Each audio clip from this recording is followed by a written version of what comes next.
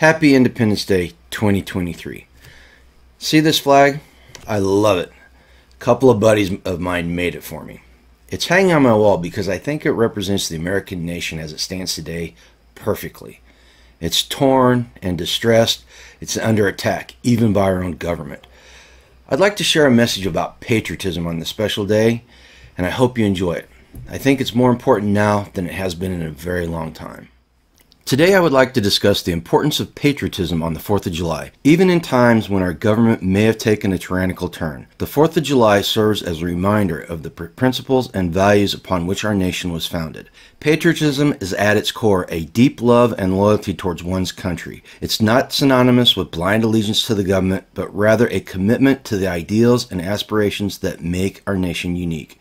While it can be disheartening to witness a government deviating from its founding principles, our patriotism should never waver, but rather be reinvigorated.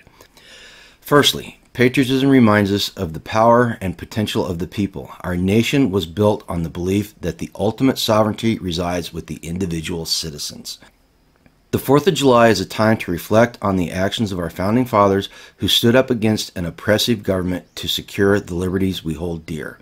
It serves as a call to action reminding us that change is possible and that we have a role to play in shaping the direction of our nation.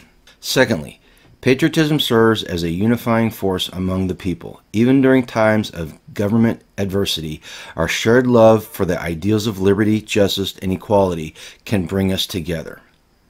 On the 4th of July, we come together as a community to celebrate the values that transcend any temporary shortcomings in our government. It is an opportunity to connect with fellow citizens, engage in meaningful conversations, and work towards a vision of a better future. Moreover, patriotism can be expressed through dissent. Our love for our country does not mean blindly accepting its flaws, but rather striving for improvement. The 4th of July offers a platform to voice our concerns, hold our leaders accountable, and work towards a more just society. By engaging in activism and promoting dialogue, we demonstrate our commitment to the principles on which our nation was built. Lastly, patriotism on the 4th of July reinforces the idea that our nation is greater than any individual or government. The spirit of independence and the pursuit of freedom are ingrained in the fabric of our society. By celebrating this day, we acknowledge the true essence of our country lies not solely in its current state, but in the potential for progress and the collective will of its people.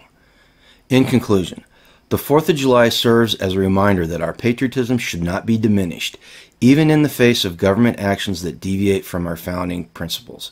It is an opportunity to reflect, unite, and actively participate in shaping the future of our nation.